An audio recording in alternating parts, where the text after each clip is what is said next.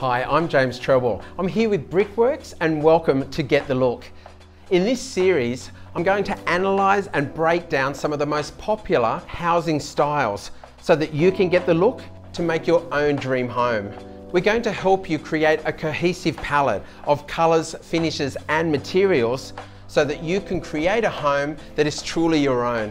Today we're off to the industrial estate, but don't think of that dirty old factory. The modern industrial look takes its cue from former industrial spaces and factories that have now become residential. Think of rich texture, a moody dark colour palette, and it's perfect for those after the edgy look. Let's go get the look.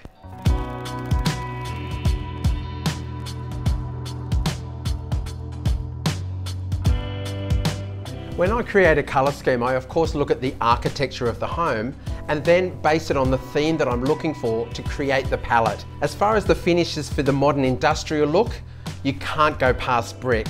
It's a common feature in all factories and industrial sites, especially ones that have been now turned into residential living, because it's actually the look and texture of brick that allows them to be so appealing. In the images that you're looking at, you can see the beautiful use of the barrel brick. It's got this rich, earthy texture that replicates the look of former industrial sites so beautifully. It's a solid brick, which means it has great thermal qualities. And this is important for a modern home, as it can deal with all that Mother Nature throws at it. For those of you after something a little bit different, we of course have another brick option. This is a little bit deeper, a more charcoal tone, but I quite like this one. From the La Paloma range, this colour is azul. You can just pick up those very subtle little glaze details which come about during the firing process in creating the brick. The metallic detail and light that picks up on those adds another dimension to your exterior, but why not go interior as well? Of course, brick has so much versatility. In some of these gorgeous images that you're looking at, this modern style allows you to be playful with your use of bricks. You don't have to stay with standard brick bond or stack bond.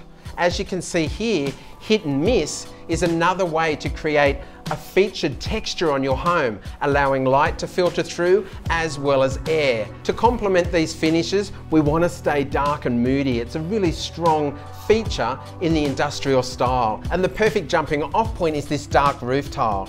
Being made from terracotta, it's a high performing and hard wearing finish. The profile, being in planum, looks perfectly in keeping for a modern industrial look. And the colour slate is actually locked in colour technology, meaning it will never fade throughout the lifetime of the product. To complement this colour further, we're of course going to pick it up for the gutter, fascia and downpipes, finishing that look and allowing it to continue around the rest of the home. As we move to the rest of the finishes, we want to add a little bit of timber texture. If you think of the exposed timber beams, the floors and posts inside former industrial buildings, it makes perfect sense.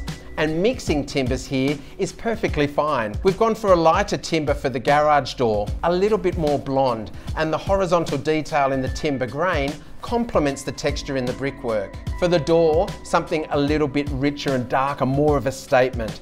Black windows, of course, echo the darker finishes on the roof.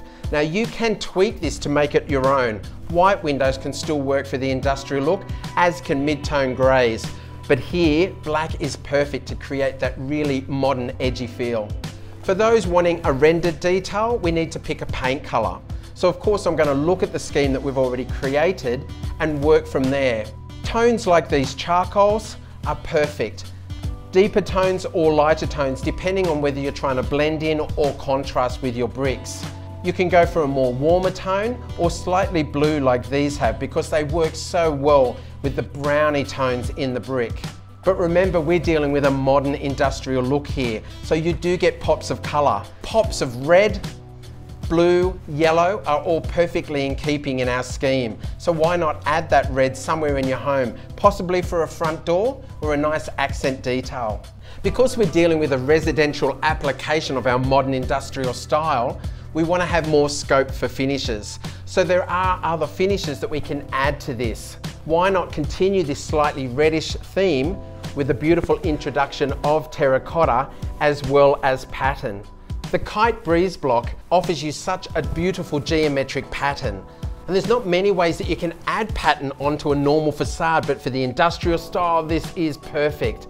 This rich terracotta tone works so well with the dark, moody charcoals and browns in the rest of our scheme. It's great to filter light, and it's also great to limit the amount of heat and airflow into your home.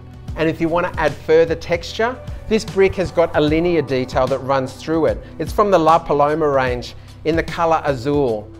And this linear detail runs vertically in the brick. Even if you stack bond it as it is here, or brick bond it, it's allowing you to add another dimension to your facade. We've got the foundations of a beautiful looking home on the outside, but of course we need to continue that on the inside for our modern industrial look. So I look straight for the flooring here in a rich timber tone. If you can imagine all of those gorgeous hardwoods on the floors, timber posts and beams that you're going to find in a former industrial building, well, this is a great way to replicate that look in your own brand new home. Look for textured timber in dark tones and continue that use of texture into your soft flooring as well. Wool carpet is a nice way to introduce a natural element, high in texture, and rich charcoal tones not only work with our scheme, but they're very practical, especially for a busy young family. Concrete tones are another addition to the scheme. If you think of all of the use of concrete in industrial sites, it's a common feature, and you can introduce that through cabinetry or in feature wall detailing. We've got a beautiful mixture of dark, moody tones, but it doesn't have to be overwhelming and dark on the inside. Lighter wall colours in a greyed off or beige light tone will allow all of these dark colours to pop and contrast without the spaces feeling overwhelming, small and dark. And running into our bathrooms, again referring to that concrete look, this slightly undulating tile is perfect for our bathroom floors. It's got a very nice textural surface, but as well as those grey tones that are concrete inspired, why not play with pattern? And add or play with geometry is a great way to add another dimension to your industrial scheme.